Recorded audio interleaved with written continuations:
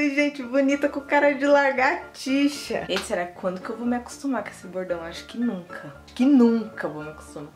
Olha meu cabelo como tá. Lavei meu cabelo ontem e não fiz nada. Tá frio aqui. Olha a bagunça que eu tô. E sabe o que eu vou mostrar pra vocês? No último vídeo, contei pra vocês, né, alguns fatos sobre mim. E acabei contando pra vocês que eu me formei em auxiliar de veterinário. E vocês ficaram super curiosos, perguntando como é que foi, como é que era. E eu vou mostrar pra vocês um pouco do meu caderno, dos meus cadernos, né, da minha apostila, como é que era. Vou mostrar pra vocês a parte aluna Thaina. Vocês vão ver esse lado da Thaina e depois eu conto pra vocês como é que foi a minha trajetória estudando essa matéria. Vamos lá. Esses aqui são os meus tesouros que eu falo. Toda vez quando eu abro esses cadernos, me traz uma lembrança muito boa, um lado muito bom meu. Essas daqui foram as minhas apostilas, que tem cada apostila que eu estudei, tá? Que é homeopatia, inseminação artificial e pós-operatório. Todos aqui estão as minhas apostilas que são salvas. Que essas apostilas, elas são minhas pra sempre. Eu paguei por elas, tá? Então elas vão ser minhas pra sempre. Quando eu quiser, eu tenho essas apostilas disponíveis. E depois eu vou mostrar meus certificados, que eu tenho alguns, tá? Vou mostrar pra você. Esse é o lado Thaina estudiosa, não liga muita letra, tá? Aqui era um desenho que eu tinha feito. Não sei se vocês vão conseguir ver direito, mas esse era o lado Thaina. Quer ver? Tem mais desenho, ó. Eu amava desenhar, gente, de verdade. Isso daqui foi logo quando eu comecei, ó. Foi dia 20/2 de 2018. Cuidados clínicos pós-operatórios cães e gatos, tá? Aí tem... Ó, o desenho. Esse daqui é um elisabetano, que é um colar, né? Aquele colar pra fazer proteção pro cachorro não se lamber quando faz uma cirurgia. Deixa eu ver se eu acho mais. Aqui, ó. Eu amava fazer esses desenhos, gente. Ó, o cachorrinho. Vendo, ó. Eu acho mais alguma coisa interessante. Ó, aqui. Tá vendo? O pulmão. Eu amava desenhar isso daqui. Era uma coisa assim, que era paixão mesmo que eu sentia por estudar isso, tá? Vou mostrar uma apostila só, né? Pra não ficar tão chato. Vamos ver, vamos colocar aqui ortopedia. Calma aí que eu tô entrando na minha apostila. Aqui, ó, logo quando eu passei na prova, vou mostrar pra vocês. Todos tem, ó. Você foi aprovado, que foi na prova, né? Quando eu recebo essa notícia, é um alívio na minha vida. E solicitar o seu certificado, que eu já tenho ele. Mas fica assim salvo como que eu fui aprovado no curso, né? Ó, aqui tá a apostila, ó, que eu estudava. Gente, eu amava isso. Eu olho assim, nossa.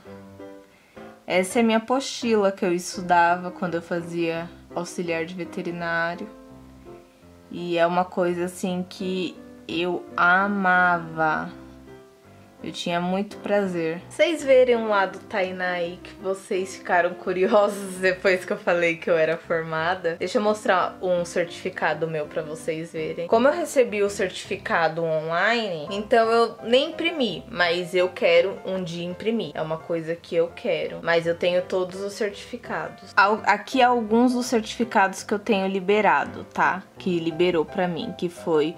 curso certificado homeopatia veterinária, aí tem inseminação artificial, tem clínico pós-operatório de cães e gatos. Eu quis tampar aqui em cima, gente, porque tem alguns dados, tá? Mas dá pra vocês verem, ó, certificamos que Thaina dos Santos, tal, concluiu o curso clínico pós-operatório, tal, março de 18, tal. Então esse é um dos meus certificados. Não vou mostrar detalhado, porque mostra dados mesmo, tá? Mas é isso. Eu sou formada nisso, vocês ficaram curiosos, querendo ver. É uma coisa assim que é muito boa. É muito complexa, por conta que mexe por dentro, né? Que nem você ser um enfermeiro, você mexe por dentro da pessoa, você mexe com vida.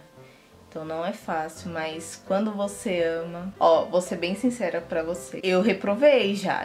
Quando eu fazia o estudo, eu reprovei em homeopatia. 3 vezes. Homeopatia, pra quem não sabe, é remédio manipulado, né? Eu reprovei 3 vezes, mas passei.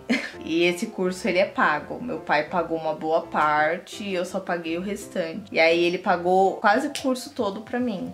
E eu paguei só o restinho que faltava, tá? Agora vamos começar no meu dia, fazer meu cabelo, arrumar minhas coisas, que hoje eu tenho um monte de coisa pra fazer. E tô aqui conversando com vocês sobre o curso que vocês me perguntaram. Vou lá agora arrumar essa bagunça pra eu poder tomar banho e arrumar meu cabelo. O cabelo tá ruim. E eu prometi pra vocês a finalização. Eu não vou esquecer não. Eu vou fazer uma finalização do meu cabelo pra vocês verem como ele fica, tá? Deixa eu só arrumar isso daqui logo, poder me livrar e tomar meu banho, porque hoje tá frio. Preciso tomar banho rápido. Meguinha, como sempre, arrancando a xuxinha do cabelo. Tu sempre faz isso, mãe? Sempre, mamãe. Que mamãe mais mal educada, menininha.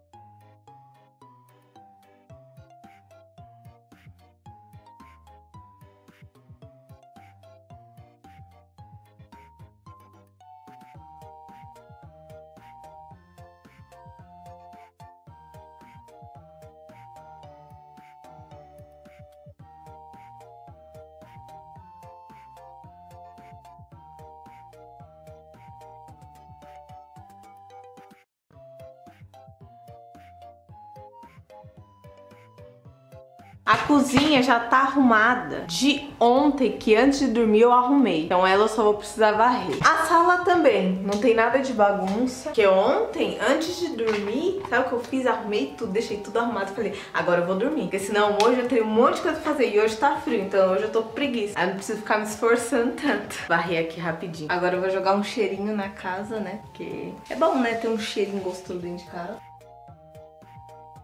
Eu terminei de arrumar as coisas, eu caí que não tem muita opção. Mais tarde a gente vai sair. Então, como mais tarde a gente vai sair, eu não vou fazer comida pra gente, pra deixar guardado, né? Então, sabe o que eu vou fazer? Eu vou fazer o que tem. Fazer um macarrão com feijão. Vocês já comeram macarrão com feijão? Gente, é a melhor coisa da vida também. Macarrão com feijão. É muito bom, experimenta. O Kaique antes falava, macarrão com feijão. Mas é muito gostoso. Vou fazer um macarrão, já tenho o feijão que eu fiz ontem. E vou fazer uma linguicinha pro Kaique na air fryer. Só pra não ficar em vão, né? Só comer um macarrão com feijão. Macarrão eu vou fazer esse mesmo, já tem um pouquinho. Colocar água pra esquentar.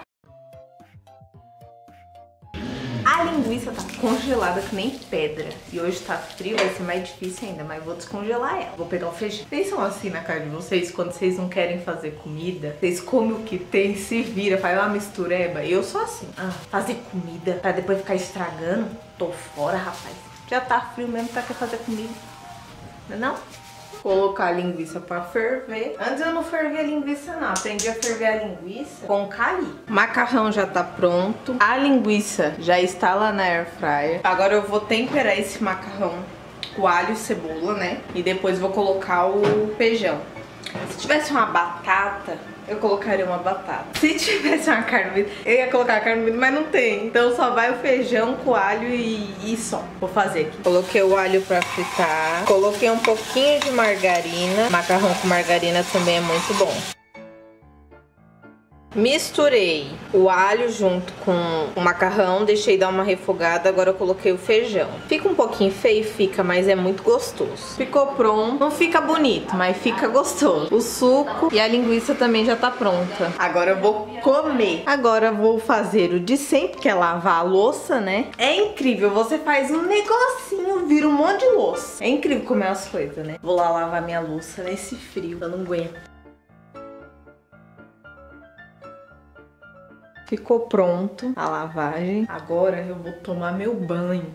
Eu tenho que fazer esse cabelo, só tô enrolando. Já vou. Arrumei minha juba, tomei banho, levei Meguinha pra fazer xixi, me troquei. Eu tô com um look normal, de jeito normal. De blusa de frio, manga longa, leg e tênis. Já arrumei Guigui, né, Guigui de mamãe? Tá de Xuxa, né, amor? Né, amor de mamãe? E tá de roupa, porque tá muito frio. Vocês têm noção, tá tão frio que tá até chovendo já. Eu já tô com preguiça. E agora eu vou arrumar minhas coisas. Tá algumas shorts e calça. Aqui tem alguns shorts e algumas calças. Essa aqui é uma jardineira. Algumas blusinhas, calcinhas e sutiãs e meias. O notebook e a mochila que eu vou guardar. Ali é uma toalha que o Kaique deixou, que o Kaique acabou de tomar banho. Aí agora eu vou fazer as coisas. Pra quem não sabe, a gente vai pra o de sempre. Pro Lucas e pra Bruno.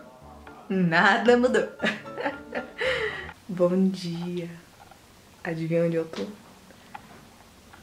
Na casa da Bruna. Eu vou agora arrumar essa bagunça que tá aqui. Vou mostrar pra vocês. E daqui a pouco eu vou sair, vou resolver umas coisas com o Caí. Não vou mostrar a Bruna, que a Bruna tá ocupada. Tá fazendo um monte de coisa lá fora. E eu tenho que fazer as minhas aqui. Vou mostrar pra vocês como tá esse quarto. Tem que arrumar aqui. Olha isso. É bagunça ali. É bagunça aqui. É roupa da Meg. É perfume, é máscara, é Meg. É tênis. É ação. Então tá uma zona. Uma zona, literalmente. Então, o Slink latino. Então agora eu vou lá fazer as coisas. Acordei hoje com meu nariz ruim. Já tomei até o remédio pra ver se melhora. Tomei banho, lavei meu cabelo pra ver se passa. Vamos lá arrumar, né? Arrumar tudo.